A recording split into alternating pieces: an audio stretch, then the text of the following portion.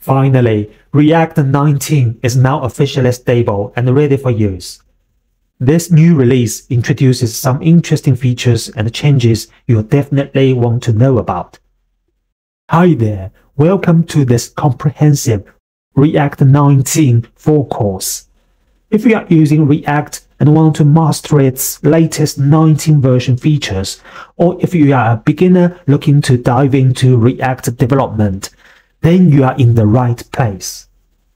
This course is designed to take you from the fundamentals to advanced topics.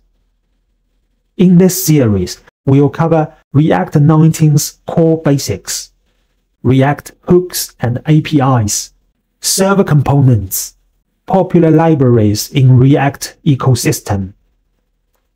In this course, I'm not just introducing you to some concepts.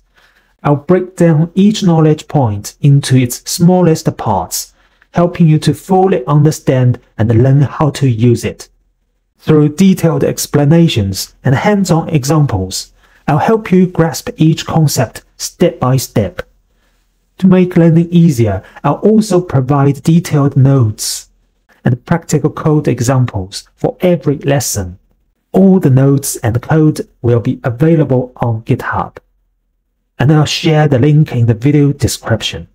Best of all, the entire course, including the videos, notes, and code, is completely free.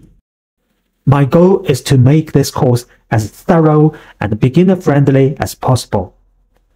All you need to do is set aside a little time each day to learn systematically, building a solid understanding of React19 and mastering it completely. During the course, if you find my videos helpful, please don't forget to give them a thumbs up. It's the biggest motivation for me to keep creating high-quality content for you. Let's learn React19 together, step by step, and unlock its full potential.